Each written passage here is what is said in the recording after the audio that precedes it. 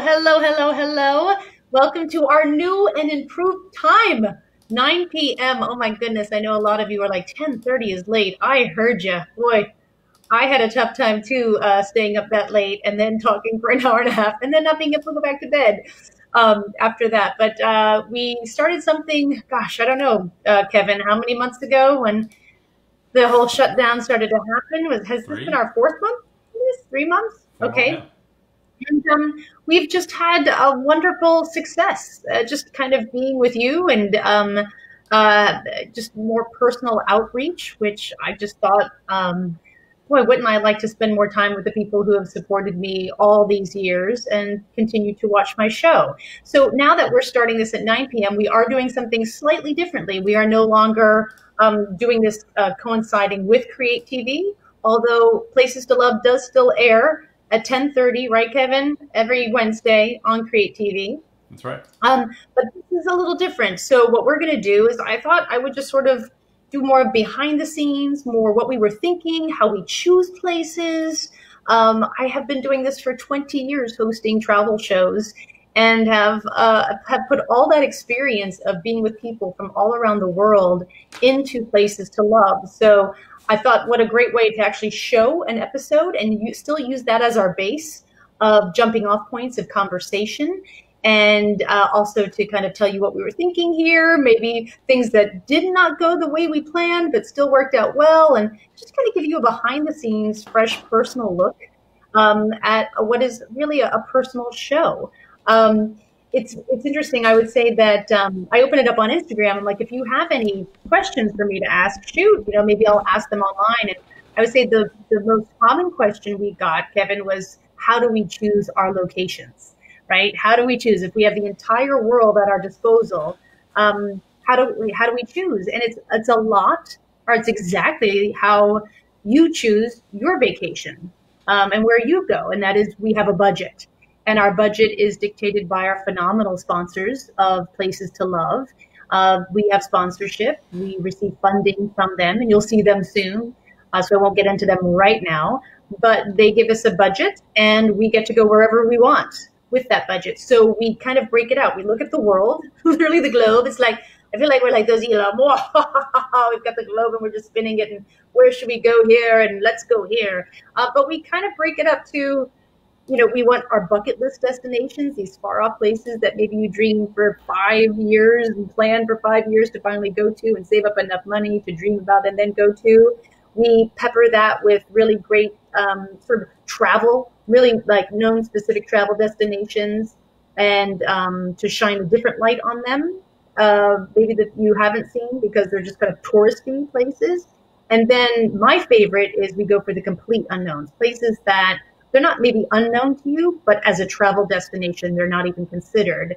But my mission is to show you, yes, they can be. Everything, almost every place can be travel worthy, right? And so if we have a different perspective of approaching a place based on that, then it's not just about having a lot of money to travel. So we want to show travel as something that is approachable, that you can either plan many years for, that you can go away next summer for, or, next weekend if you had the time. Obviously, due to these pandemic times, you can't just get up and go anywhere. And that is another reason why we wanted to continue these Facebook Lives, because another question I got in my Instagram, and if you have questions on Facebook, please type them in. I'll answer them. Is that, how is the pandemic affecting the travel industry? And quite honestly, it is catastrophic.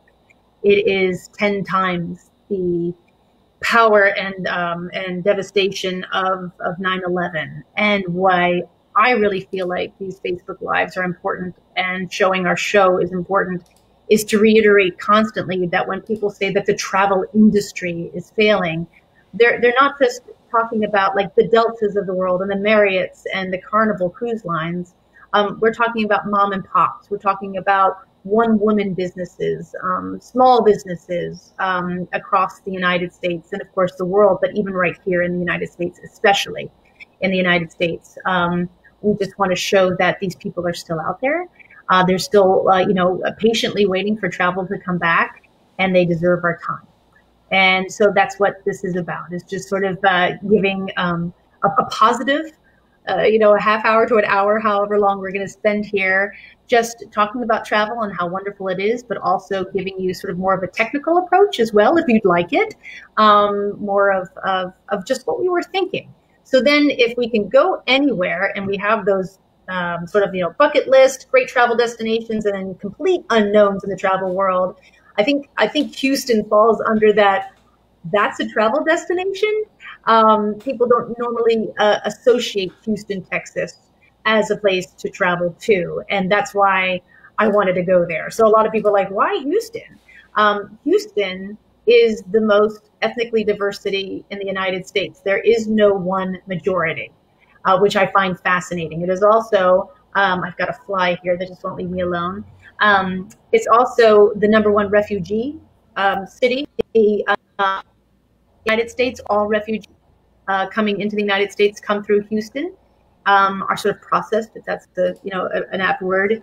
And so I found that these dynamics of the city were fascinating to me. And I thought, how can we as a traveler interact with that then, if it is the most diverse city, if this is a city of where refugees are welcomed before they go on to green card and then U.S. citizenship? How can we interact with that?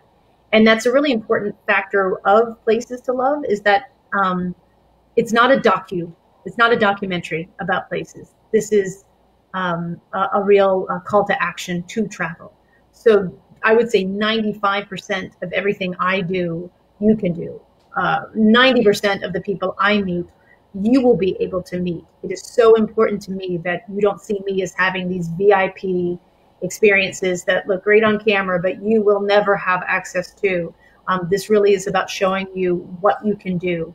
So that's why we chose Houston. And Houston also, we shot Houston when, Kevin? Spring of 2017. I think it was late April. Early April. Early April. And so we shot Houston, had an amazing time, loved the people there. And then in the fall, Harvey hit, the devastating hurricane. And we saw just devastating images come out of Houston, and then Houston Strong came out. And during that time, we just thought we had to decide what would be our very first episode for Places to Love. And now, mind you, most people, of course, wonderfully so, know me from the Travel Channel for my at least 10 to 15 years there. And I think I'm really known for going to Europe and seeing the greatest hits and going to Disney World and all these really well-known big name places. And so I really wanted to show Houston as our first episode because, one, it had come out of so much hardship to show that, the Phoenix was rising, but also to really usher in, hopefully, how you would see sort of the next stage of my career as a traveler, which is someone who really wants to have a more personal interaction with their travels.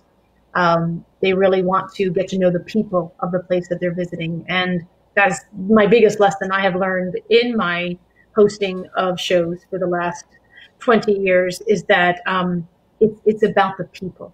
And it's how you interact with them and what you can learn from people who have seemingly very different lives from us. But in the end, we're really all the same, and that we love. We want the best for our family. We have passions, and we give a tremendous amount of effort to succeed in this world. And so the point of Places to Love is to really show those success points where you can be a part of, you can interact with the locals in a way that continues that success. And so then you feel less of a consumer and more a part of the community, right? We're all a part of a big community. So Houston, Texas was our very first episode. It wasn't the very, very first, Kevin, right? I mean, I guess we should talk about that. So it was #1 as the official episode we shot as a series. But to prove that we could be on public television, we had to do a proof of concept, which was an actual episode, and that was Brooklyn, New York. So Brooklyn, New York is, I guess technically our very, very first episode. And yet because it was slightly different crew as well during that time. Slightly different crew, right. So we did the proof of concept, we sent it to public television, they give us the green light, and now we have the green light from public television, which allows us now to go get funding. And so this was probably a 2-year process, right? Wouldn't you say, at least? Just from thinking this is something we could do, have our own travel show. How are we going to do this? How are we going to raise money? How does any of this happen? And I mean, I tell you, like every day we learn something new. There is no trajectory that you learn about. You do A, B, C, D, E. We knew none of that. We just, just kind of like jumped off the cliff and built our wings on the way down. And so we had the proof of concept. Then Brooklyn, what were we going to say? Okay. Well, I was going to say, before we get into like the real guts of the episode and start, a little housekeeping. Our buddy Daniel asked a question. I think okay. Oh, hold up. You're not in the same room? No, Daniel. Mommy and Daddy have to talk. Sam's on a Sambatical. She's at our place in Hudson Valley. I'm with the kids in Brooklyn, and she's plotting our future and having no bothering of her to do so. And we figured out we could do this kind of remotely, and it's kind of cool. But it's a new thing. Yeah, the remoteness. Yeah, it is. It is. And I wish so the behind me, you kind of see the fruit in the background on the mantle. I know a lot of people get excited about the fruit I have. Should I turn the light on from here? Do you want me to do that? Yeah, you can turn the light on. That's how cool Kevin is. He's so remote, you can turn lights on from different parts of the world. So we're in different houses, and aren't we lucky? We are so lucky. We bought this farmhouse that I'm in, 12 years ago? As an escape from New York, and it's been a lifesaver, really. But Kevin's back in Brooklyn. I'm here being creative because one thing I couldn't be is creative when I was being interrupted every 20 minutes. So this, again, is the Sambatical. I like that. Yeah. I like that, Kevin. Did you get the lights on? No. And the second thing, housekeeping-wise, we got a little issue of drinky poos. Oh. So, Kevin has his margarita. Who knows your margaritas? We sent out a post earlier with our good friends at Hugo Ortega's restaurants, Xochi, and he's got a bunch of restaurants in Houston. Sent us some of their official cocktail lists. This is out of focus. There you go. This is a peach Paloma, and it's very nice. I might have had one earlier testing, for research. Wow. I don't cook, and I'm not a mixologist as well. And so when I saw those ingredients come in, Kevin, I just decided to pour myself a glass of rosé, which I thought was still in keeping with the theme of the show. I just call it the pink rosé of Texas. Get it? Yeah, the yellow rose. And I'm also wearing my Super Bowl 51 shirt, which was in Houston. It was a fun weekend. Nice. A little fun fact, I scouted our Houston episode the Monday after the Super Bowl. I was very lucky. I got won tickets at an auction. My first and only Super Bowl experience, which was amazing. But since I was there, we did a show. It was awesome. Yeah, it really is. So let's start Houston. And let's do it. And there's what? Let's do it. Yeah. Oh, and just a little different from the Create TV, because we're controlling this. What we can do is stop scenes, move through it back and forth and kind of talk to you about, what we were thinking here. And so it's kind of fun being at an earlier time, but also having this added device where instead of streaming along a live broadcast of the show, we can kind of go back and forth. So let's start Houston, Texas. Stand by.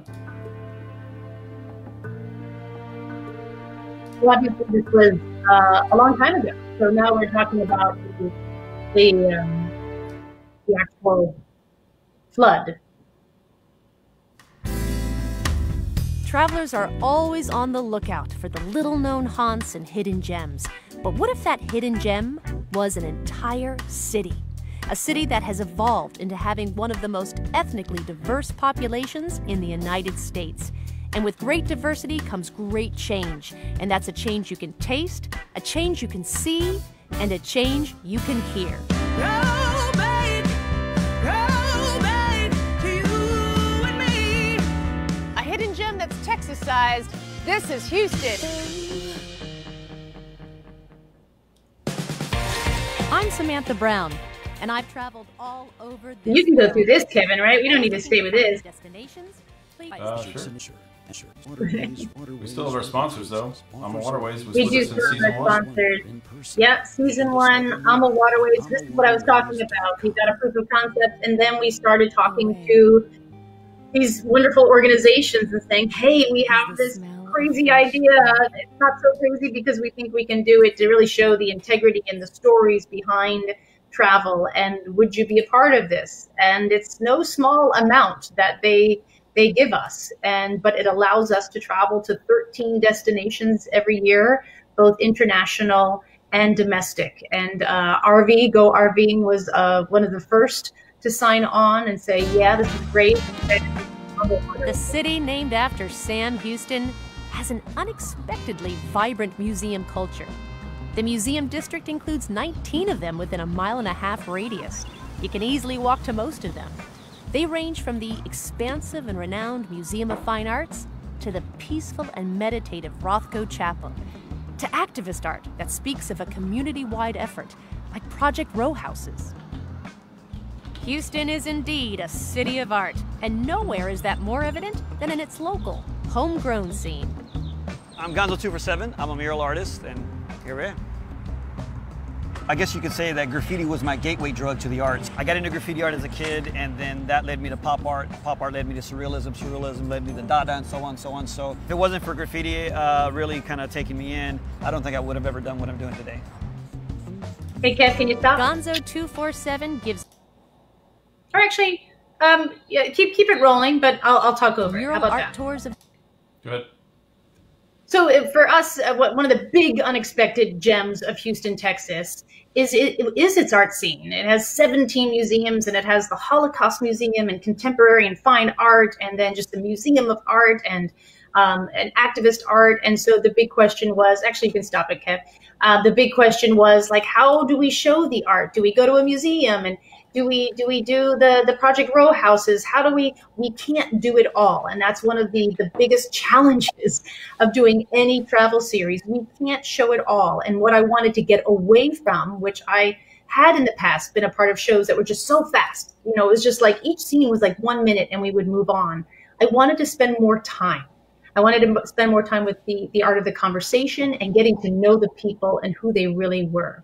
So we just thought perfectly, Gonzo 247 just encompassed just the arts in Houston, that it was the local art scene that people were most proud of because they had been brought up as Houstonites, Houstonians, in this amazing, with this amazing infrastructure of art, that it could trickle all the way down to what they were most proud of were their local artists. And we meet Gonzo 247, and he gives this amazing analogy of why beer and craft beer and graffiti arts go hand in hand in any city. Take a look. I hope you get all the free beer you can drink when you come here. Well, first of all, I mean, it's Texas' oldest craft brewery. It's located here in Houston, and it's one of the best things about Houston. It really gives literally Houston that flavor. Mm-hmm. It worked really well hand in hand because you can compare the street art culture and the craft beer culture, and they're basically, they live the same history of craft beer. When it first started in America here, it was something a few people were doing that no one really understood. They're like, why would I pay more money for a beer when I can just buy this cheap stuff? Or people didn't understand the flavor of it, or why you put so much work into it. And little by little, the craft beer scene really started taking over, especially here in Houston. And now people, they love it. They want it. It's in demand. And now breweries like this can really help just promote the craft beer. Well, same thing with street art. Street art was misunderstood. No one really knew what to do with it. And little by little, not only is it no longer feared, it's in demand. People want it. And so this was a great kind of connection. It's a great crossing of the roads between two subcultures.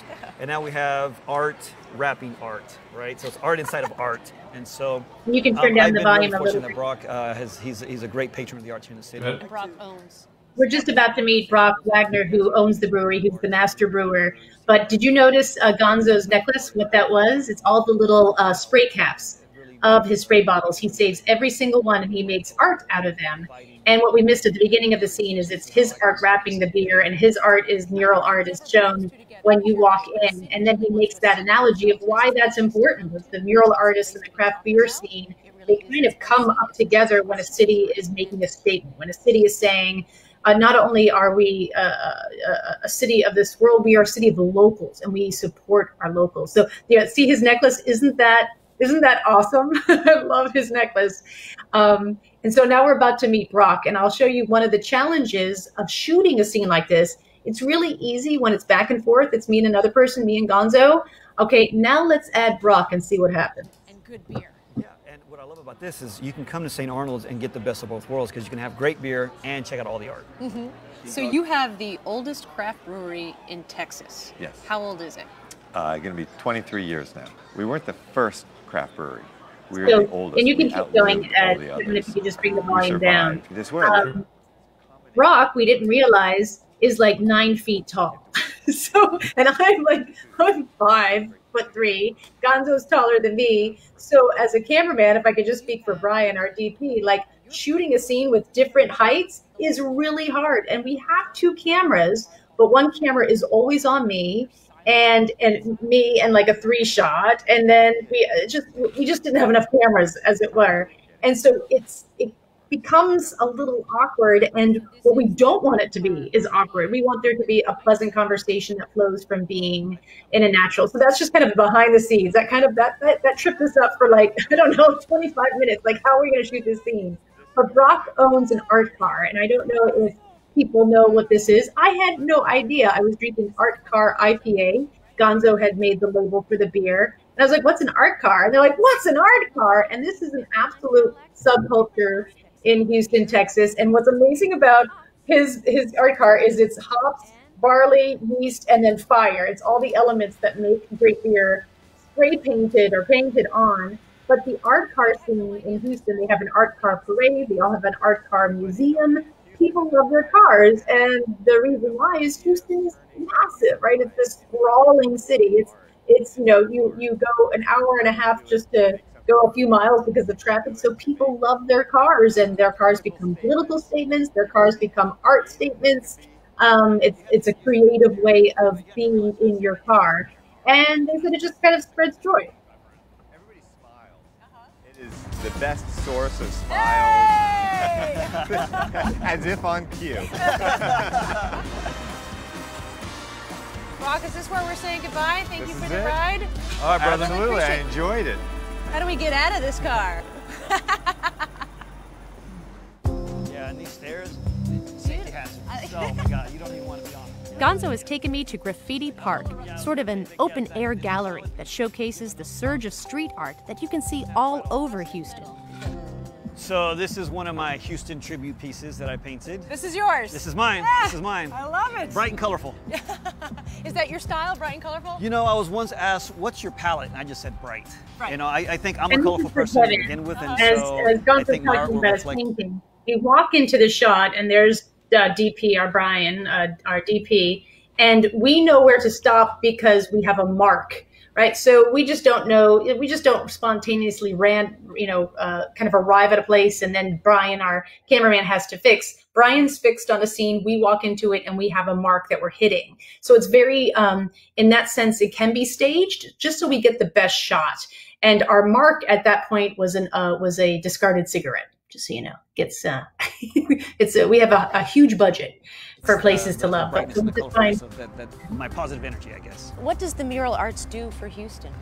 I think for me, It's important, right? I mean, definitely. You know, Houston can't say that it competes with any other major city in the world if it doesn't accept or doesn't really show and promote and showcase the local artists.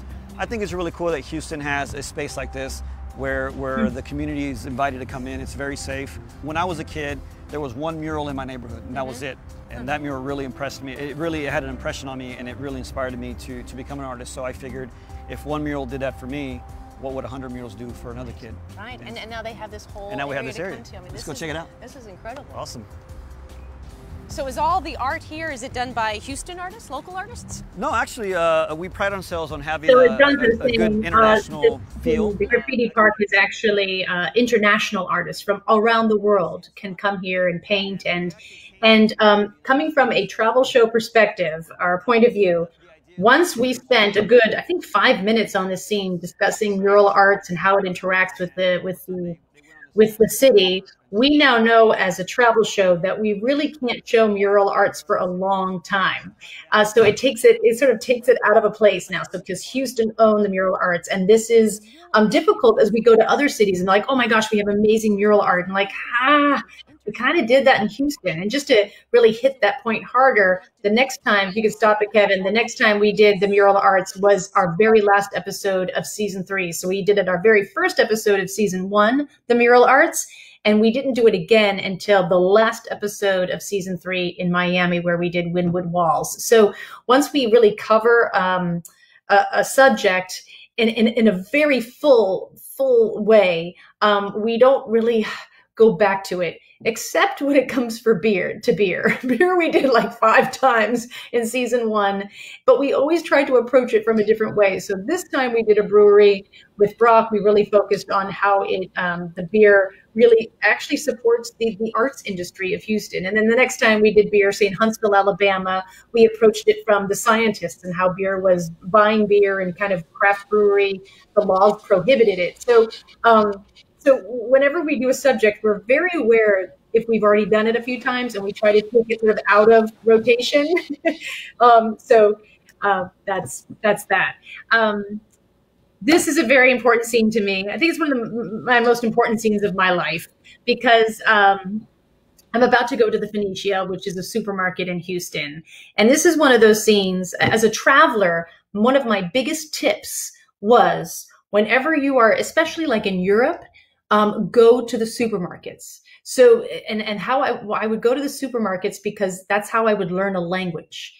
Because the supermarket, if you go up the canned goods, the labels, you can see what they are. They're just like little like language flashcards, right? You know, if you're in France and it says, you know, I don't know, La Poise, it would be peas. You're like, okay, I see La Poise. And so I would go to supermarkets just to kind of look at the food and the labels, and then I would know what they were on the menu. This is before there were apps, people, so don't make fun of me. And still to this day, I rarely advise an app for language. I just I'm polite, I know a few phrases, or I wing it. But I feel it's really odd to like look at a phone the entire time and be like, wait a minute, I know what I'm going to say. Hold on. So I would learn a language. I thought going to a supermarket was the best way. I also love to pick up goods that I could bring home to my family. I bought the best things, like in Greece, Hellmann's mayonnaise actually makes mustard, and the mustard comes packaged in a little juice wine stem glass. It's Hellmann's and it's mustard. And so every time you buy it's not a jar, you buy a stem glass of mustard. So you have a nice little glass to knock back some, I don't know, ouzo when you're done. I remember I was in Spain, and I brought Captain Crunchero because I just thought that was funny. So I love supermarkets, and I spent a lot of time in supermarkets. And this is a scene that I would never be able to do on a Travel Channel show. I think they would just look at me and laugh. But a supermarket has been just where I have loved to be. Okay, roll the scene, Deb. Food. I can't take that back home, and I want to load up my suitcase with products I've never seen before. Now, I know I'm not abroad, I'm here in the United States, but when I found out about this supermarket, I thought, oh, I'm going to need a bigger suitcase. How many items do you have here? Over 15,000. From how many countries? I'm trying to keep the countries in my head, how many I see in terms of the labels. I don't think you're going to be able to do that. Yeah. Over 50. Over 50? Yeah. Are most of the countries from the Middle East? From all over, Europe, Eastern Europe, Russia, South America, Asia, Mediterranean. So we have a little bit of everything. How old is this market? We opened this market in 2006. Okay. Originally it was across the street, and that had opened in 92. But the grandfather of them all was a sandwich shop that my parents started in '83 across the street. In '83, so it all started with a sandwich shop. Yeah. In 1983. With a few grocery shelves in it. Yeah. And now, this is incredible. Is there one food group? A great backstory countries is that I'm there with Arpi and Zorob's, and you can keep playing it, Kevin. Is there one staple Zorob's son, you bring down the volume. Zorob's son, Hike, and if you look at him, notice how tired he is. You can see the bags under his eyes. He had just had a new baby girl, I believe, 2 weeks before he did this scene, and he was exhausted. And I've always found that so endearing, that he was just beat from having a new baby in the house. The marinated string cheese. I've never seen that. I'll get you a sample. I thought that hint was pretty good. Can we have a sample? It's a of little this, traveler's this tip. string When cheese? you really want to try something, you just say, "Oh, I've never seen or tasted that before," and then you get whatever you want. In a cup. Yeah. And that really works. That's great. I assure you. I'll give you a spoon, but I could just eat a it with my finger is finger. probably going to be easier. That's great. So right here, this has to be the main event. It is. I've It never is. seen anything like this. We call it the Willy Wonka of pita bread. Yes. It's hot. Yeah. Let me get you a sample. Let me Yeah. get you one. Can we walk in? Yes. I'll take this one. Whoa, right off the presses. It's a warm pillow. Look at that. I've never had pita like this. This is beautiful. Usually I have pita that comes in that package of like 3, and it's Yeah. been in the supermarket for about a year and a half. I think this is slightly better than that. How much pita comes down these conveyor belts? Oh my Every goodness. Probably is around 15,000 loaves. 15,000 of these coming down. And so why did you have this conveyor belt constructed? Is this out of necessity, or is it just really fun to see? It's a lot of fun. Mm-hmm. It's actually my father's idea. A lot of places you go to that have this kind of machines around Well, the but we world do will have a have it tucked GoPro away in the back room. proving that GoPros can go through a hot oven and still make it out on the other side. We didn't know. We put the GoPro in. We're like, I hope it comes out the other end. But now we're about to meet Hike's parents, Arpi and Zorab.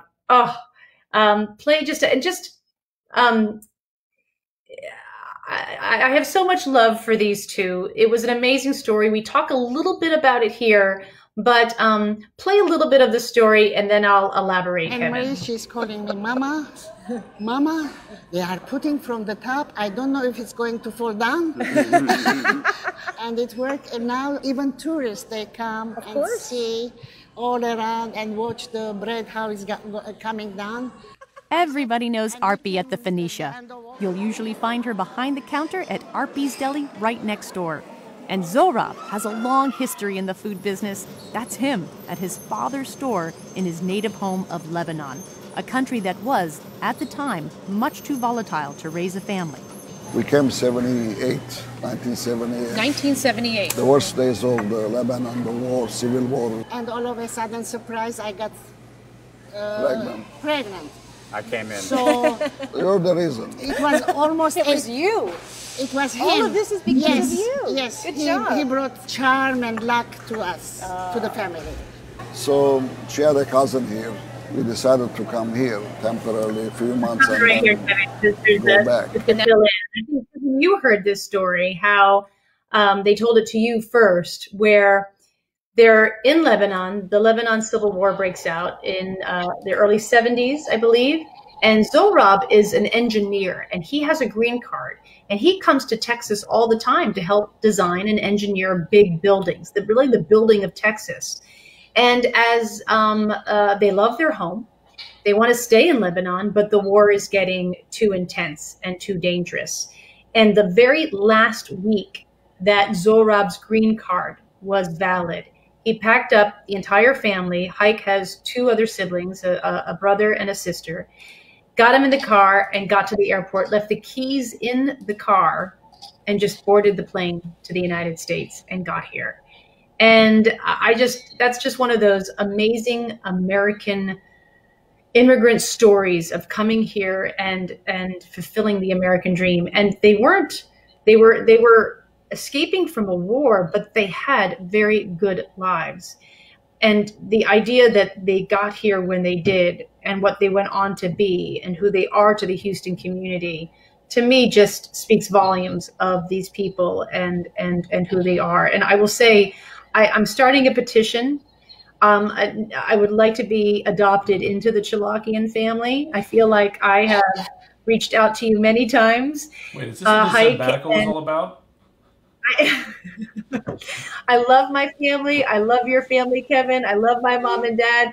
I feel like you can have dual citizenship in some countries. I could have a dual family family ship. And so I'm just reaching out to the Chilakians right now. I would like to be adopted. Okay, continue with the scene.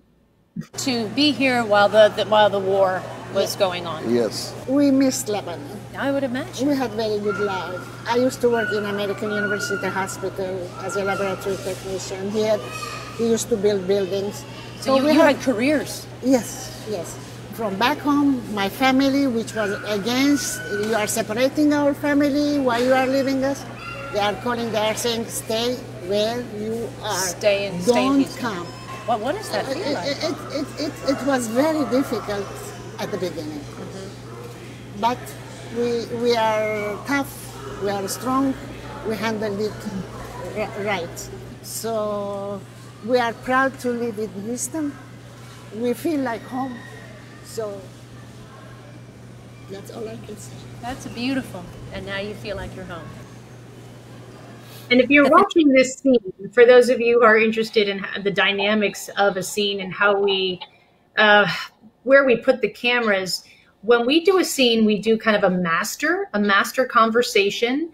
And Kevin, you chime in. I think so. Brian is usually, I have a camera all to myself, and then the other three share the other two cameras, and the other camera, that's their angle. And what I love about that scene is just as our second camera angle was really focusing on RP, she said her beautiful words, we were tough, we were strong, we handled it right.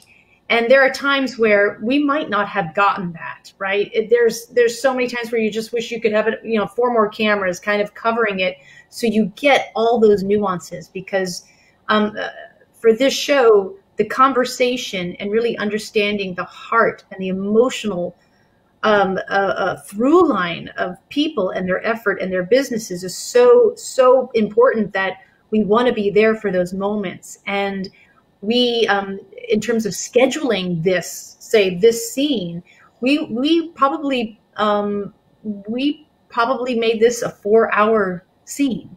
In our schedule, it was 4 hours, so we could get everything we needed to, so that I could spend time having tea with Zohrab and Arpi, because you can imagine, I just show up, I've got 2 cameras, I've got a sound engineer, I've got my stylist, I've got my producer, my director. Like, we really can change the energy, and all of a sudden people kind of tense up, and it's my role as the host, quite literally, to make them feel at ease. That's my job.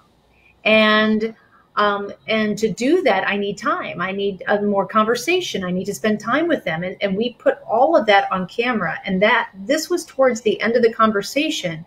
I could tell RP she was relaxed. They're in the middle of their supermarket where they're busy. They've got jobs. They've got a shelf unit. She's got her own deli she's running. They're distracted. But all of a sudden, in this one moment, because we spent time and we really wanted her and Zohrab and Hike to feel like their story was important, the story comes out. And that is so important to the filming of the show, is to give scenes time to blossom, because that would not happen in the first half hour of being there. It might not even happen in the first hour. It's the fact that we showed who we were as a professional crew. We value your story, and those moments happen. So these aren't happenstance moments. We work very hard to try to create the environment that creates those moments that you can see on camera. Yeah, and I think the crew does a really good job of kind of insulating Samantha from the kind of technical stuff about, hey, should we have that light on, or should the table be over here or there, so that you can have those moments and those conversations and get to know the people. Because, we don't have 2 weeks to do a show where you can spend a day just chatting and getting to know them, and then the next day come in and film. We show up, and as the person that pays the bills here, as soon as we can get in and out, the better for our budget. But we really try to spend a lot of time there to make sure we get it right, and we have time to let the conversation breathe. And there's some magic there that you really bring out of people, and there's an art to that. But I think our crew is really diligent trying to keep you focused so that you can have those kind of pre-conversations and then be able to have it on camera as well. Yeah, absolutely. There's no rushing. And that's the beauty of working with my cameraman for so many years, Brian, who I've worked with for 15. I'll start a conversation with people and he'll be setting up. And literally, I'll just give him a look and he'll know, start rolling. So the person that I'm talking to, who knows they're going to be on camera at some point, this is what this is all about, but they don't know that we've been rolling for probably the last 10 minutes. And then we get into I always know when someone's a little tense, okay, we need to kind of put them at ease and now just kind of start the camera and they don't even know. And then all of a sudden we're into it. So there's a few things that we're, as a crew, they're my team. We just look at each other and we know, okay, now let's begin. And so, but Zorab and RP, my parents, I'm so proud of them.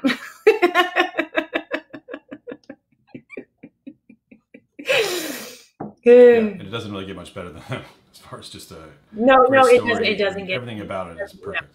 Perfect. Yeah. Nisha is a tangible symbol of just how incredibly diverse the city of Houston has become. And now I've come to visit one of the city's most inspiring endeavors. My name is Roxanne Paiva, and I'm co-founder of the Community Cloth. We are a micro-enterprise initiative to empower refugee women right here in Houston, Texas. These are refugees, Yes. which is different from an immigrant. Very much so. Very much so. They've left countries that were war-torn. That's right. Civil war, religious persecution, and now they have asylum here in the United States. Easier said than done, right? Yeah. Okay, you're here, you're in the land of opportunity. Now what? Yes. Right? You've lost your country. Yeah. You've lost maybe some family members. You've lost your identity. Here you are. There are thousands of these refugees, these families that are incredible. They live down the street, and so I just jumped in and started volunteering. Is that when Community Cloth was born? You thought, okay, we've got this group of women, they're weavers? They weave, they knit, they crochet, they make jewelry. By volunteering within the community, we identified that they had this skill set, and we brought them together in a community meeting. So the women were at the planning table. They were right there. Telling us what they wanted and what they needed. That's how we created the Community Cloth. The difficult part is the zipper. I hid the zipper. Yes. It's very much about friends. It's very much about getting out of their apartment complex and getting into the community. Hello. Right. Is this yours? We invest in the economic capital. The artisans are able to sell their products, sometimes for the first time in their lives. What does that do for their sense of place and their sense of self when they're actually making something and someone wants to buy it? Yeah, I mean, think about that. That's something that, you know, if you knit something by your hands or you weave something with your own two hands and seeing somebody coming up and purchasing it and putting it on and wearing it with pride. I mean, that's a big deal. I feel like this changes the trajectory of the lives of the women, but also their families. Their kids, their husbands, their friends are seeing them making something from scratch and then selling it. My name is Khatra. Hatra? Hatra? Where are you from? I'm from Afghanistan. Afghanistan, my goodness. I wish Afghanistan became safe and you can go there. Me too. Me too. I would love to go there. Yes. So when we said that, when you moved from Afghanistan, lowered a bit,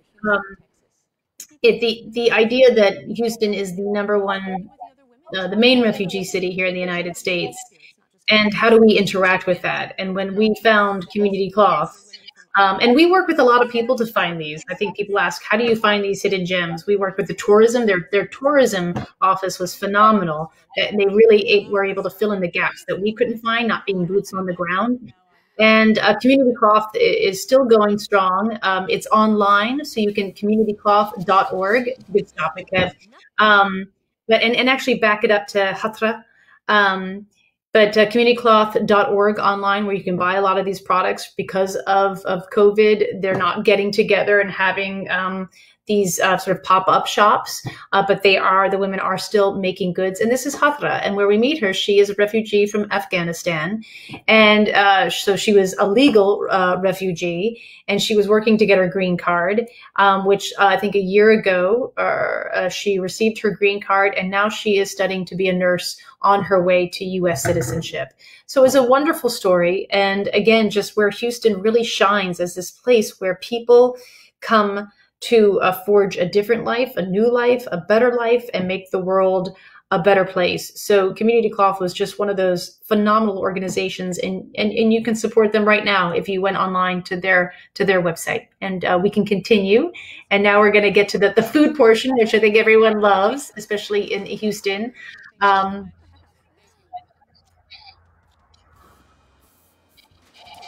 The food portion. Nothing says the hype of a city is Yeah. more than its food scene. With food Is that a peach Paloma they were making there? I don't know. I think we have a cameo by our friend Paula any second. Oh, maybe I missed it. What is great about being a chef is to express my knowledge about the Mexican cuisine, my memories, and most of all, the bounty of what Mexico have to offer. Hugo Ortega came to the United States from his native Mexico at the age of 17 and literally worked his way up the food chain, from dishwasher to food prep, from line cook to internationally renowned chef. You've been nominated for a James Beard Award how many times? Half a dozen. Half a dozen. Congratulations. It's very expensive to go to Chicago. And then the tuxedo that I fit 6 years ago, I don't fit anymore, so we have to spend on a new tuxedo. Really expensive. So last year, you got a new tuxedo. So you're ready for this year, right? So I'm ready for this year. Okay. Yeah.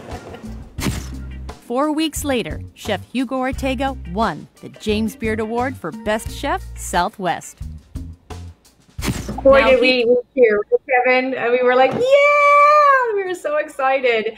But if you continue rolling the scene, I would like to talk just wife about Tracy own 4 restaurants. he and his wife Tracy now own 4 restaurants, and Hugo came over the border, I believe, in the trunk of a car at 17 years old, and he worked his way up from a dishwasher up to owning 4 restaurants. Under the Reagan years, when Reagan granted amnesty, he took advantage of that and he became a U.S. citizen. So again, just the best people we could possibly have in this country that work hard and that understand they can bring their own sense of culture to ours and make us a richer country for it. But let's listen to some of his... Is the king of the sauces.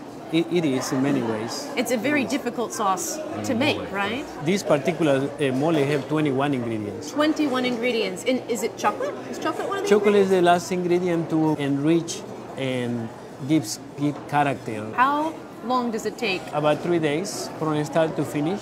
But you know, once you master the way of making this sauce, it's okay, stop right there. It's part of your Back it DNA. up. Will you see that big mouthful I took? Just play that again.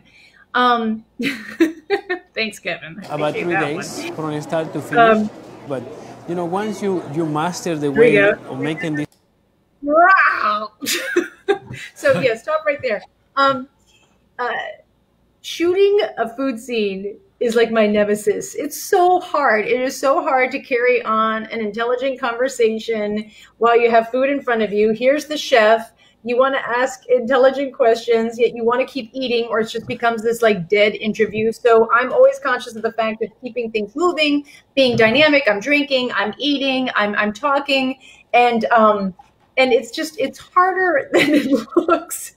So also as a film crew, we've got to position our cameras so we see a busy restaurant, but we don't see that the table that was in back of us has now left and now there's nobody there. So for editing purposes, we have had to edit a ton of shots out that were great shots because it totally changed. That table now moved. A person joined them, and you can see it's really obvious. So these dynamics of setting up the shot are really hard. And as a crew, we kind of come in, especially to a restaurant like Xochi, which is quite large. We know we want to get the kitchen. We want to show that in action. I wanted to be back in the kitchen. That's a whole nother element. Then we want to be in the restaurant, showing a busy, bustling restaurant and waiters coming back and forth. And so it's not just this kind of flat surface of me alone in a restaurant with the chef. And it's just really, it's just difficult to orchestrate. So there's a lot of moving parts, and And sometimes I take my gosh, that was like the biggest bite of ever. Every time I see this episode, I'm like, my gosh, did no one feed me that day? It's a common thing we have whenever we go to a restaurant almost every episode, and the question is, well, when should we be there? Do we be there? During lunch rush or dinner rush, where the cameras are being bumped into by people and we're bothering people with their cameras? Yep. Or are we there when the place is closed and it looks really dead and has no energy? It's always a struggle. Yeah. A place like Xochi solved that for us because it's busy all day. Yep. So we had no choice, and it worked. It was fine. But that's not a restaurant that would close and have like an empty time between lunch and dinner. But it's always a concern we have about when to film in a restaurant and make it seem like a good place. Yeah. So because they're always busy. The chef is always busy, and they're always but you want to show that, but you don't want to get in the way. And then on top of that, we can't show people everyone walking into there.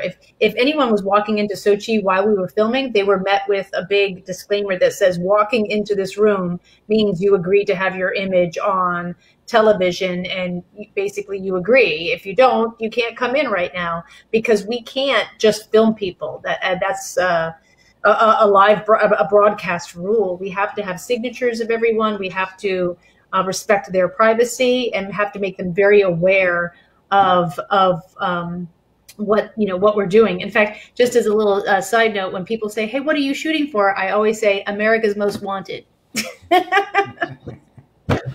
I think I've been saying that for 20 years, and it just never gets old. It's part of your DNA.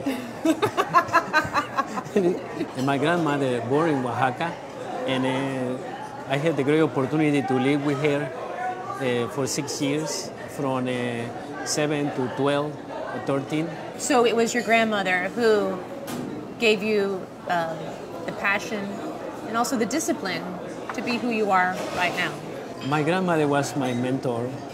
She gave me so much structure in my life at a young age, and she had so much discipline, so much to learn when you have the opportunity to live with your grandmother, right? And your grandmother have a way to dance with life, Very obvious that you have a very strong affection for Mexico. Oh, yes, indeed. Do you also feel like you have a responsibility to it? To me, life is about discipline and responsibility. Yes, it is. You gotta be responsible.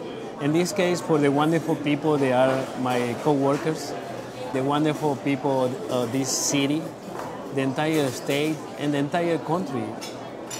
I carry that responsibility in my shoulders. And from time to time, I feel that responsibility, a square sitting in my shoulders. You feel that weight. And my responsibility is about making people create memories and make them feel happy about coming to Xochi. Let's just stop right there, because any person who says, back it up, Kev. Any person who says grandmothers have a different way of dancing in life, oh my gosh! I mean, isn't that true? We all rely on. I know I rely on my mom, who is a grandmother, and just the way she sees things. I just loved when he said that, and that's what we're going for. We're going for the heart and soul. We're trying to create experiences where they reveal a little bit more about themselves to a camera as it's faced directly in them, and they're busy, and I love that moment. Now we're about to get into the end of the show, which is The Suffers, with Cam Franklin as the lead singer. And oh my gosh, Kevin, there's so much to talk about here. Where to begin? Why don't you play a little so we understand who Cam Franklin and The Suffers are? Xochi. Let's go back to that bar, my girl, we used to love. Those deep red painted walls. And now, for a little night music and a little nightcap, I head to a Texas music institution, the Continental Club. I'm Cam Franklin, and I'm the lead singer for The Suffers. You weren't always a part of The Suffers. No. So the band started in 2011. It was supposed to just be this weekend fun kind of thing. This was a hobby, I mean, way to venture creative energy. I worked at the investment bank. We had teachers in the band. My guitar player worked at NASA as a consumables engineer for the International Space Station. This wasn't supposed to be what it is. You had good jobs. We had good jobs, yes. And then you all left your jobs. Yes. And maybe you can, we knew about the Suffers. We knew they were a fantastic band. And I forgot how it came to be. But when we reached out to them and said, would you be in our travel show? And they came back with yes, right? What happened there? Because getting live music for a show is another just a feat unto itself, right? Locking down the musicians. We have to own the rights to their music, which is a whole other thing. We can never just play. We can't even play 4 bars of music without having to own it or paying for it in some way. So whenever you do a band on television, oh my gosh, you have to have them sign everything. And like, it's okay to play your music. It's okay to play your music in perpetuity in the show. But it's live, wonderful music. And the Suffers are just one of the beloved bands of Houston, if not all of Texas. And they said yes, right? Well, they did, but like... So when I was scouting, they were out of town. They had just played at the Super Bowl, because every night, the days before the Super Bowl, they have live music. I mean, every Super Bowl has that, and they had a big plaza. And they were one of the bands that played. I couldn't get near it, so it was so busy. Yeah. And then they went off and were on tour, and so I couldn't meet with anyone when I was scouting that. And then by the time we came back to film, they had just come back from a European tour, and it was like getting everyone together when they were kind of done was like, right. It was a huge ask for them, and they did it, and it was, magic that they did it, because it made the episode. And this is one thing that we were really lucky to be able to do, is that we used their music throughout this whole episode. Yes, the opening shot. Yeah, and they allowed us to do that. Yes, they allowed us to do the whole episode better. Just having that great music. Yeah, they are the sound. They are the sound of. But this is where I want to bring in the mastery of our editor, David Dean, because when we shot this scene, of course, I shot the interview first, and then we did sort of the concert at the Continental Club second. And what I did not want to do is this. Shoot the interview. We show the interview on television, and then we go to the concert to have that linear, just show that linearly. I wanted to somehow mesh the interview and build it and bring in the music at a good point where we were talking, and then go away from the interview and then come back to the music. And basically in this kind of rambling way that I'm describing to you, I talked to my editor, David Dean, and like, this is what I'm thinking. Go for it. And he just came back with this scene and it's just so finely tuned. It's just, for me, it's just a master session of editing, of building that suspense with the music, with what she's saying, and going back and forth both. It's just storytelling at its best. So I'm going to stop one more time to talk about one more moment, but let's carry it on.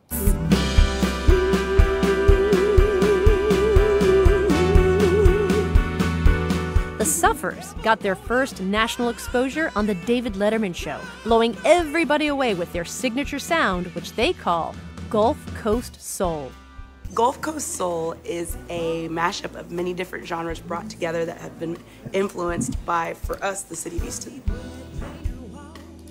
Does Houston have a sound? Houston, it's very hard to have one sound. And the reason I say that is because of how culturally diverse it is. I do think that we have one collective energy, which is that we come from a city that has been discredited for so long that we are almost like that middle kid that's fighting for their parents' attention. Like, we might not be as clean as Dallas. Stop on me if you could go back to me. The last time the camera cuts to me. Yeah, right there. So Cam Franklin is an amazing woman. Amazing singer, and we wanted to do more with her. She was going to take us to a Korean barbecue place, but we just ran out of time. And we knew that, one, she was exhausted. They were exhausted. They just got back from Europe. So we're like, we're going to protect your time here and just talk about you and the music. And so here I am talking to Cam, and Well, after I tell you this, we'll go back to the just kind of where she starts when I asked, does Houston have a sound? At this moment, she's telling me about Houston, and she's talking about it in a way that I, as a traveler, would never come to understand because I don't live there. And she's explaining it for us. And she's delivering me, like, I'm, as the host, I'm looking at her, but as the writer of the show who's going to have to go back, who's going to need to go back and kind of put this all together, I'm realizing the gold that she has just laid at my feet. And right at that moment, my head is just full of tingles. It's just absolutely, I'm just alive because I'm like, holy mackerel. I see the end of the show.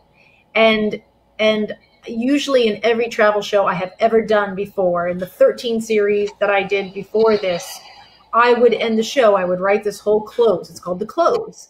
And here Cam is giving me the close. And I realize at this moment that from now on, this is what this show, Places to Love, will show. The people themselves will tell us what is amazing about their city, their destination. They will themselves close the show. But this is the moment that I figured out on episode 1 that then carried us through for 36 episodes, that this was going to make our series really special. And I don't know, maybe if you could bring it back. You know, we might not be as clean. Wait, you want to go back to, gosh. Right there, yeah. Yes.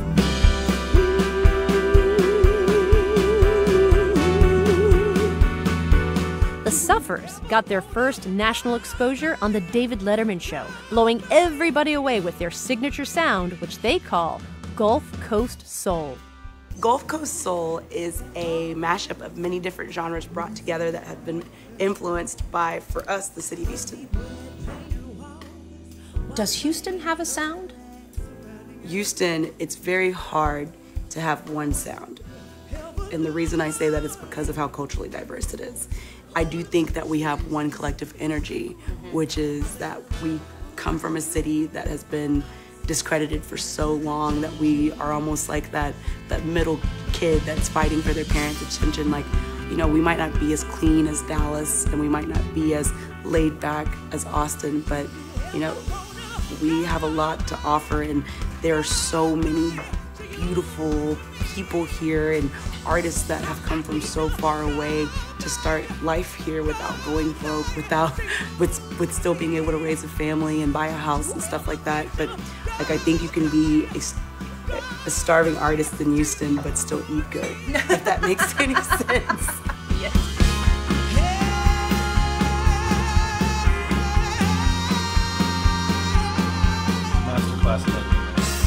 People think Houston is flat, swampy, cowboys and oil and gas and good old boys. But Houston is incredible. Houston used to be like this ugly caterpillar that you would see in your garden and not really pay much attention to. Yeah, it's there, whatever, but now Houston has broken out of the cocoon. It's a beautiful butterfly now. It's flying all over. The wings and the colors are really starting to attract eyes, and everyone sees Houston on their radar. We don't have the landscape, we don't have the climate, but we have the people and we have the food. I think by the end of the day, that is the number one thing that brings people to Houston, opportunity.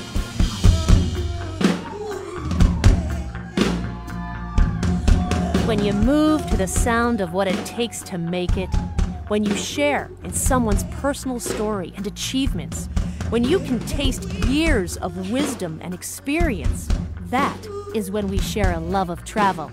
And that's why Houston, Texas is a place to love.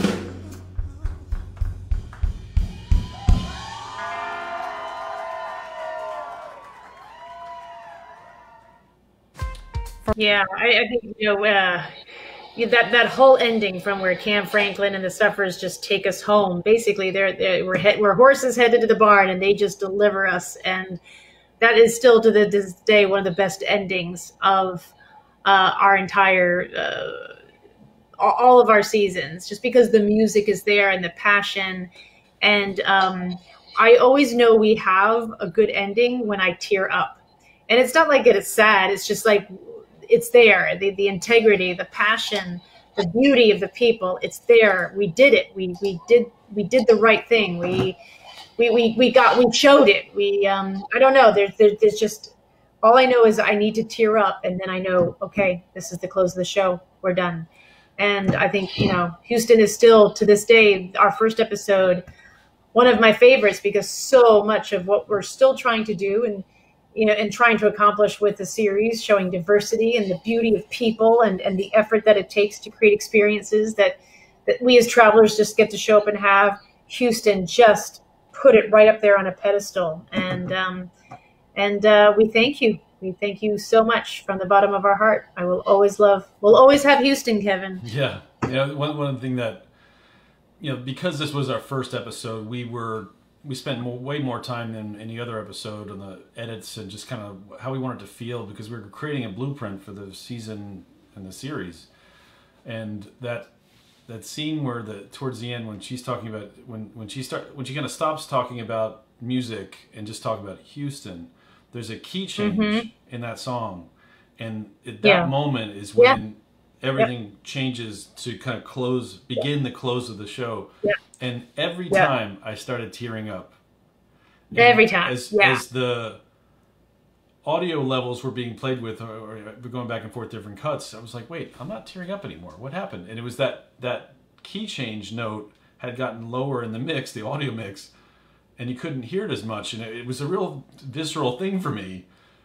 And I was like, this isn't right. Like, I'm not tearing up anymore. I don't know what happened. And we put the music back to where it was. And it's like, yep, that's it. That's the one. Yeah. Exactly. And look at this. Look who we have, Kev. Uh-oh. Did I do it? Hey, Gonzo. Yeah. Good job. Gonzo. And he said, and that's just the tip of the Houston iceberg. We need to go back to Houston. And our hearts are going out to you right now. I know Texas is going through a tough time, and I just know you'll be so strong, because you are been in your own little city, and we're just thinking about you. Gonzo was amazing. So we reached out to Gonzo because we knew so the whole thing was he can't, Gonzo's a mural artist. He's a phenomenal mural artist, but he also gives tours. So if you go online to samantha-brown.com, you'll see how you can connect with Gonzo, so you can do a tour with him the next time you're in Houston, Texas. And that was also really important to us, that people, again, that whole docu-series, this isn't a documentary. These are people you can interact with. You can interact with Gonzo. He's phenomenal, and he gives tours. And so he was, I think we had a few conversations, but we basically just said to him, take us where you want. What's important to you? And he, someone asked me if we plan everything, and we really, in a way, we do and we don't. I certainly know who we're going to be with, but we make sure that there's space in the form of time for people to show us who they are, so we can capture it on camera. And when Gonzo just delivered so much in terms of showing us his own murals and his art and his approach to art, and then tying it into the craft brewery scene, just incredible. And there he is. Yes, and that is Gonzo's work right there. I think there's been a lot of people who have asked questions and talked on Facebook. We will certainly be going through them if anyone has a question about Houston or the show. Someone asked just now about how long we take to plan an episode.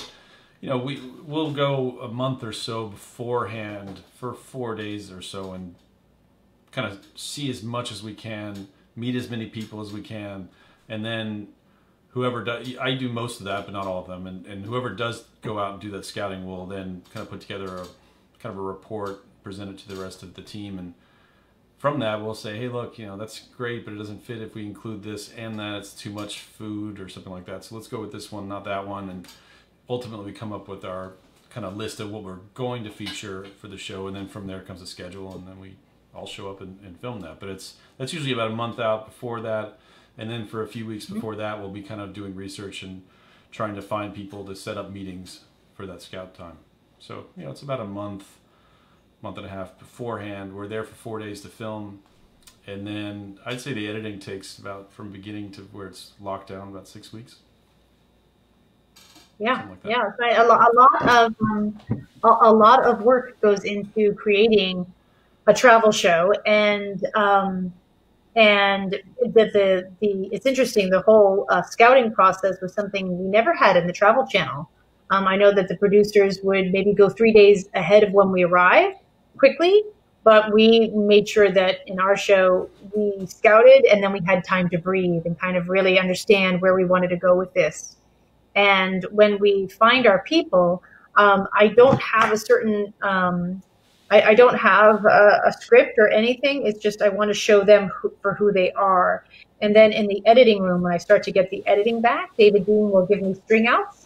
David Dean and I have been working for 15 years. He knows what I love, so he'll just start stringing out great pieces, chunks of great conversation, and I will simply just watch hours upon hours upon hours of the show and literally just watch it for the moment that emotionally I feel a tug, and I'm like, okay, that's it, check, that's a good one. And then I just put it aside. Okay, nope, nothing there. Okay, check, emotion, good, great.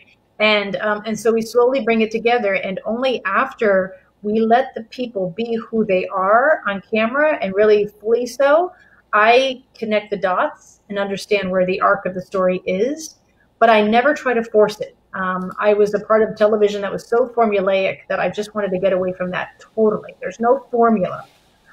We go in and we give people time, and we try to understand who they are and make sure that they are in a safe place and a welcoming place with us to be who they are. And the show just delivers itself in various respects, with a lot of help with editing and and other things. But that's why we love our people, and Houston, boy, were we spoiled, everybody. Hey, we should talk about the fact that there was one scene cut, and David Dean reminded me of this, and it was at the Buffalo Bayou Park, Buffalo Bayou. The cistern. So in their sort of Central Park, their public park, underground is this cistern, and it's amazing. You go underground, and it's just these pillars. There's like 100 pillars, right?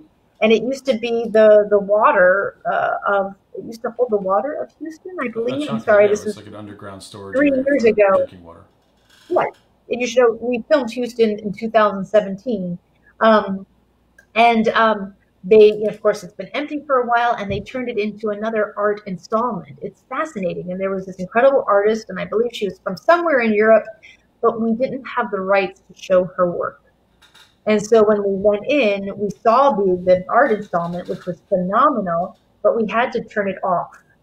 And so we thought we could still show it and show how cool it was. And I talked to like the city planner underground and how cool the space was. But in the end, we could only show, I think, maybe like 10 seconds of the artist was all we were allowed, maybe not even that. And again, this is what comes into the rights. Like, as a traveler, you won't interface with any of what we have to interface with in terms of the rights to protect artists. And we fully believe if the artist has not signed, she needs or he needs to make sure that it's okay that we film there, that we're not just stealing art.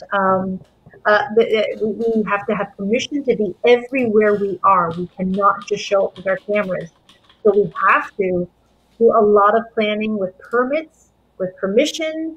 And this is why a lot of times what we do can't be as spontaneous as we'd like, because we could show up and people could just say no, and then now we're really in trouble, because as my executive producer who's in charge of signing the checks and paying people, that's a lot of money. Yeah. And once we start shooting, we don't waste a dime. We make sure that all the money we have shows up on the screen. So it takes a tremendous amount of planning and permits and permission. A lot of things. Oh, wow. Sorry. Kevin, wow, look at you. So that's the cistern. That's a photograph of it. So this is the cistern, and you can't walk within those kind of columns or spires. You can walk around them. And this is where the art light installment was, which was just fantastic. But as you can see, a really cool space. And then it became, how do we light this space? So we shot it, but then in the end, we're like, it just didn't work. It just didn't work out. And it didn't make the show because of lighting, because we couldn't really show what it was. And so we try to avoid those predicaments, because we could use that time for other things. Mm-hmm. But as a traveler, you should definitely check it out. Here's a question.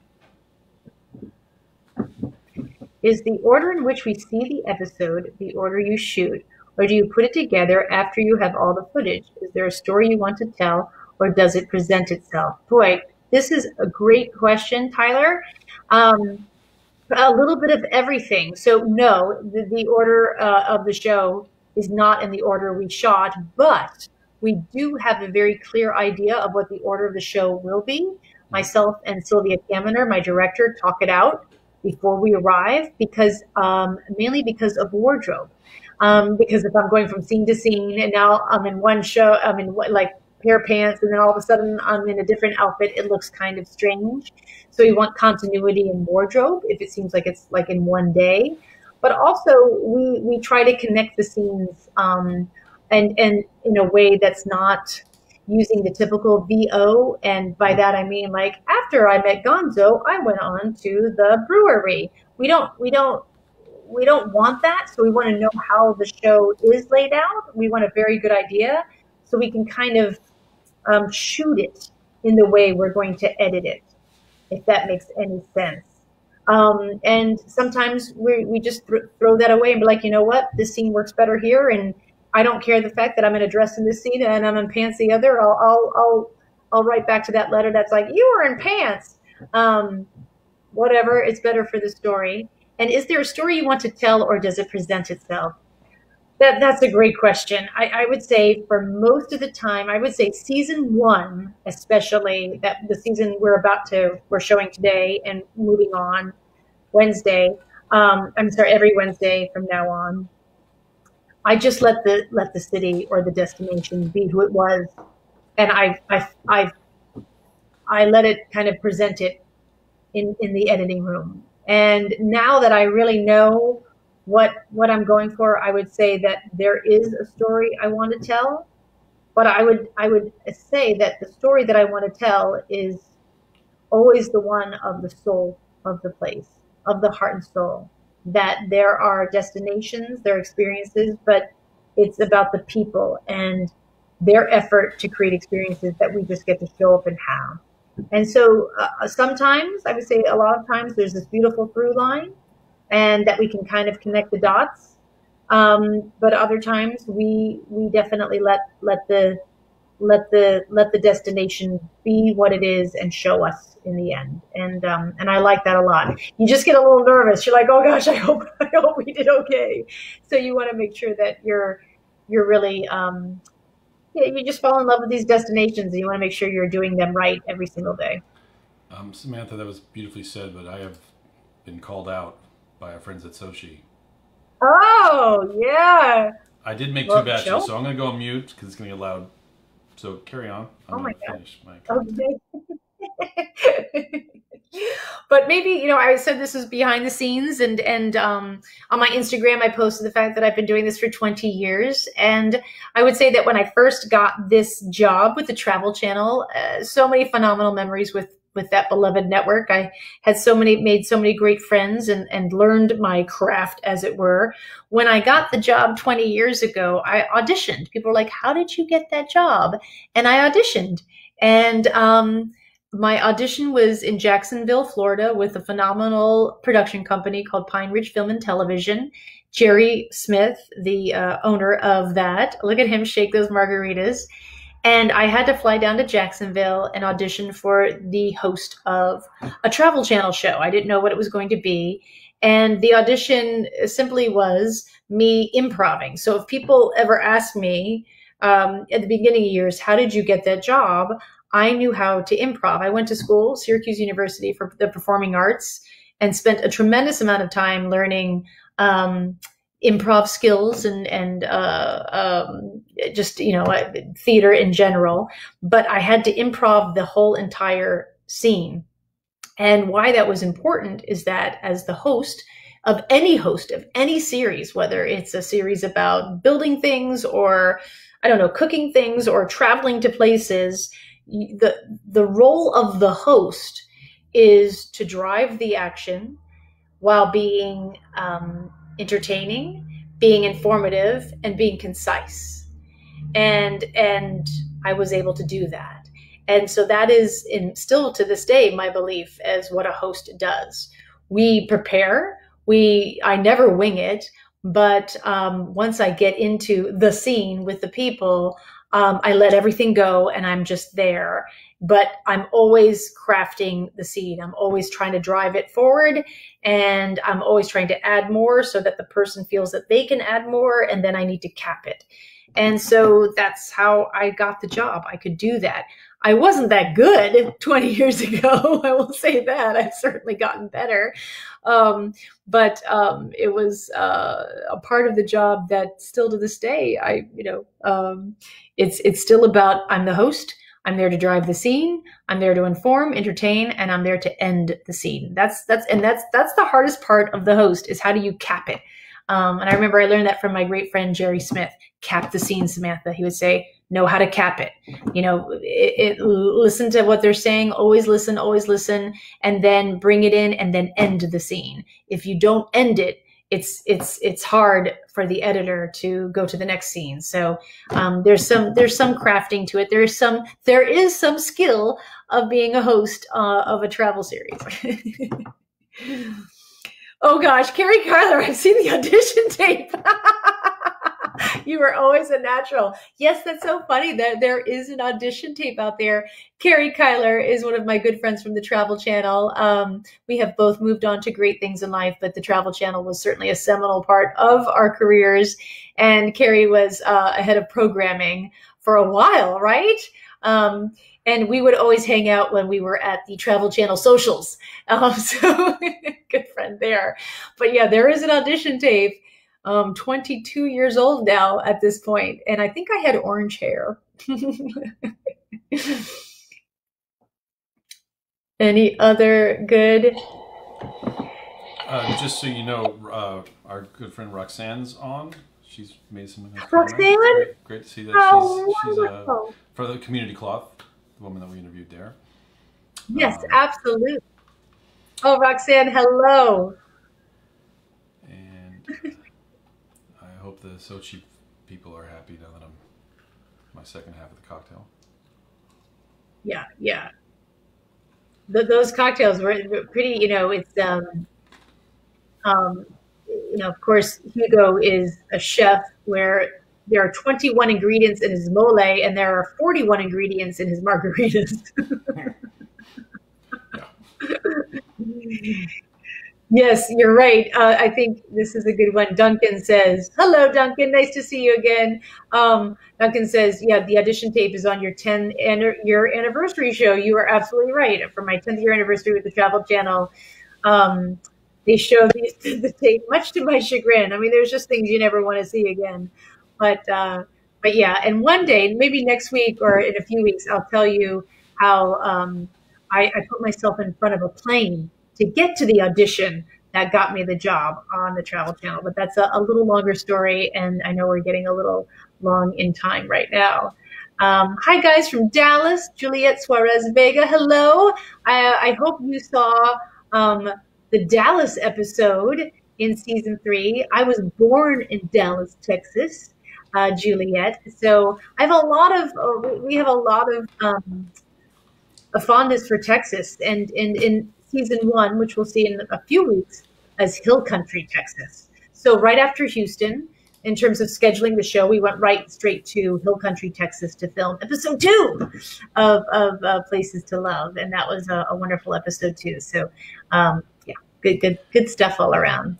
Our friend Kevin Haney asked what our crew does when not traveling with us. And 2 of our crew, not all of our crew. They cry. But our director of photography and our sound engineer, their other show is Hoarders. Oh no! So you go from crawling around in garbage, with rats running around at your feet. And if anyone's seen the show Hoarders, you know what I'm talking about. Just difficult circumstances. Imagine doing a production job with a camera and equipment in environments like that, because it's real. It's not fake. But then they get to do our show and have cocktails, and it's a nice, I think, difference for them. I think they prefer Hoarders to probably. Yeah. And also, just a little nod to Chad Finley. I don't know if he's watching right now. He's our sound engineer. When we do live music, like we did with the Stuffers and Cam, we don't just show up with the boom. He has talks with their engineer a few days to a week before we're supposed to show up. We plan everything, and so he can plug in right into their board. So we're not just doing what. As the guy who pays the bills, I had to rent a board for that scene so that we could do that properly, that he could get all that recorded properly. Kevin is big on sound and music, and so you can bet that whenever we do music, we put the extra money in so that you're hearing it in the best way possible. So and music scenes are tough because with the Continental Club we couldn't have a real live audience. I mean, we had a live audience. If you notice, Gonzo was in there front row with me dancing around, but they all had to be a part of. They were sort of extras, come and support the band. Yeah, your cousin showed up and stuff. So there are definitely places where. No, it's just normal people milling and seating about, and then other places where it's kind of locked down and we want to control the situation more. We absolutely bring in our own people because, I've been in way too many situations late at night in drinking establishments and music venues where people kind of get out of control. And it's interesting when people see cameras, how much more out of control they get. So it's just a matter of protecting the band, protecting us, and just making sure this is just kind of, it's a closed set in a way. No one's getting paid, but as they would like in an Equity or a SAG production, but we do try to control it whenever we can. A couple quick answers. Someone asked where we stayed when we were there. We stayed at the Hilton Americas downtown. Right, the next hotel over is the Marriott, or the Marriott Marquis, I think, or the JW Marriott. It's right next to that, right next to the convention center, and that's where Xochi is located, actually. And then, what's that? And isn't right now, in terms of an update, Xochi is closed right now? Xochi's temporarily closed. Temporarily, right? But all three of the rest of his restaurants are open. So they're working hard for the people of Houston. Chad Finley is watching. Hey, Chad. Yay! Our sound engineer. I think we are with our questions for Houston. And one last call for any questions before we call tonight. It's funny, we've gotten this comment so much ever since we started doing this that your shows should really be 45 minutes or they should be an hour. It's like, well, we've done that. By the time we stop it and chat and then start it again and stop, it's an hour. So yeah, so true. Marriott Marquis. Okay, that's it. So Xochi's temporarily closed, but again, anyone that's in Houston, the other restaurants that Chef Hugo and his wife own are all open. That's Hugo's, Caracol, and Backstreet Cafe. And they're all awesome. Yeah, absolutely. So thank you, Houston. Gonzo's saying, will you come back? Absolutely. We're definitely coming back. You already told us. We just got the tip of the iceberg. So we're going to expect Gonzo to be our producer for the next show, right? No, we love Houston. Houston is really close to our heart because you were number one. And everyone opened their businesses up to us, their hearts up to us, their passions in a way that just made the show, well, this is the season that won the Emmy. Let me just tell you that. And we're really proud of that. And thank you so much, Houston, for starting it all. Yeah. All right, we signing off? Is that a sign off? Yeah, good night, Debbie. All right, good night. Good to see you. Have a good sabbatical. Yeah, thank you, everyone. See you next week at 9 p.m. on Wednesday. Where we're doing the Bernese Oberland region of Switzerland, right? Is that episode 2? Oh, my gosh. Boy, I wish it was. Burner. Yeah. Yep. Oh, boy. Yeah, it is. Good night, everyone. Good stuff. Thanks, Good Houston. night. Thanks, everyone.